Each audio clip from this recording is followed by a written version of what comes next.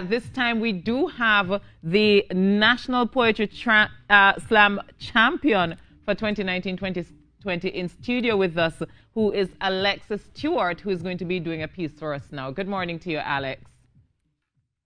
Good morning, everyone. I hope wherever you are listening to this, that this poem resonates. It's dedicated to every woman, every daughter, every mother, every sister, every cousin listening in this morning. You were born in the center of a sunrise. 6 a.m. on a Saturday, your body was built with the brightest bits of the dawn when God told the universe, "Let there be light." Dear daughter, there are 7 things you must always remember. 1. If you find yourself looking for a home away from home because your body feels too big, or too small, or too black, or simply too wrong to be right, believe me when I say that it's your mind that needs reshaping instead of skin. I want you to cut out those negative thoughts, cut off those fake friends, and cut apart those lying magazines. You are beautiful, for more than a mirror will ever show you. 2. If someone looks down on you, stand taller.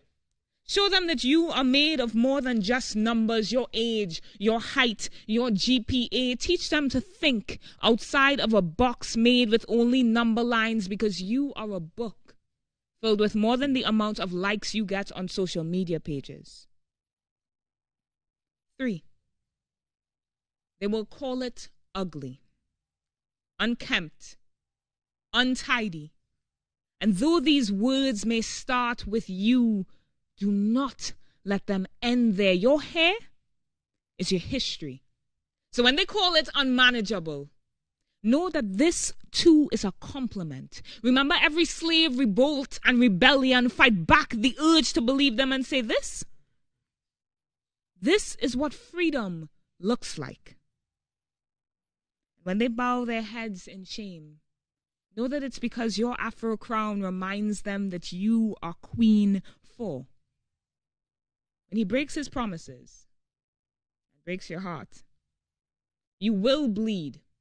But I want you to keep these scars a reminder not of your hurt, but of your healing. In this titanic love story, he may be the iceberg, but you are the whole ocean.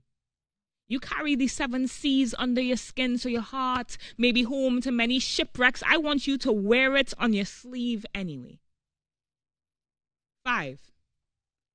When he tells you that you are everything he has ever dreamed of, girl, please, I want you to remember that you are bigger than some boy's imagination. 6. If a man dares to raise his hand anything other than to ask you to marry him,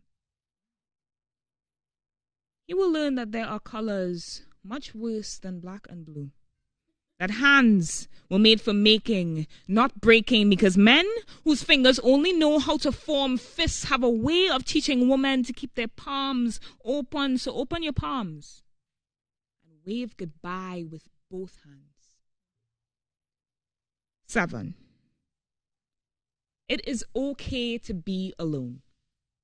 Even your own shadow will leave you sometimes. So if the sun decides not to shine, remember that you are bioluminescent, born with a firefly heart. When things get dark, find light on the inside.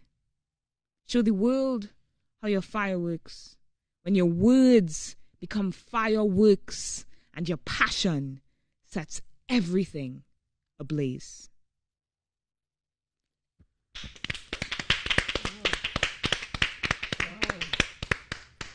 Wow, Alex. Alex, that was absolutely mind-blowing. And I know we all can identify with that. I felt that in my soul, down to my knees, every part of my body.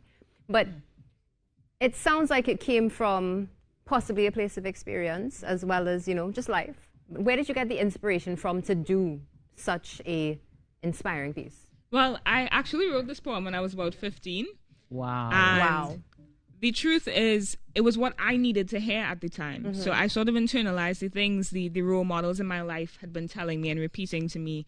And as the guest would have said before, journal writing, poetry writing, it helps when we internalize these expressions. When we say them out loud, it's an affirmation of sorts. Yes. And I wanted to write something that the girls around me could hear and be motivated by and be encouraged by and be supported by, because this world is not an easy one for women at all. And if we could get support from our fellow sisters, we should give it and we should receive it.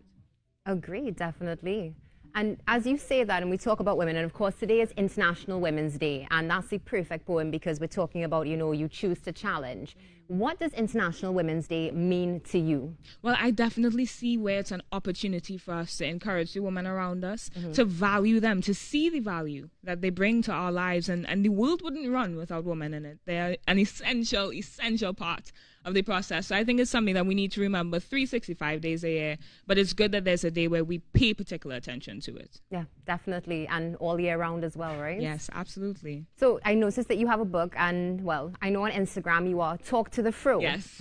So this book, Offstage. This book, Offstage, is my first official chapbook collection. So all the poems that I've been performing on stages since I entered slam at 16 are in this book. And so many of them touch on the issues that women face because they are issues that I face, the issues that are personal to me. So it's a great gift to any of the women in your lives. I wanted poems that they could hold with them, resonate with, and on the times when they're alone to feel less lonely.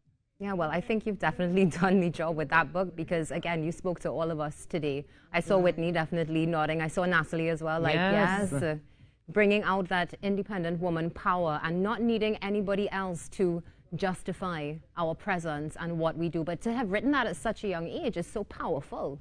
I mean, I'm grateful to have women in my life that really inspire me. My mom and her resilience, my aunt and her patience and her listening ear. There's so many good motivators around me to really be my best self, and I want to be that for other girls and women that I come into contact with. Well, you're definitely doing that. That is for sure.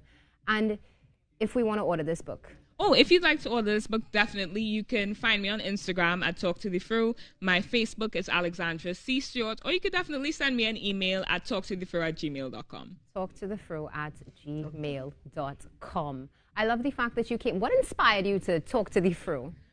Believe it or not, when I began my spoken word career was probably the first time I ever wore twist out or afro in public. My relationship with my hair has been quite an up and down journey, and it was a real defining moment for me in just accepting myself for who I am and being comfortable to share that person on stage and in public and in any room that I enter.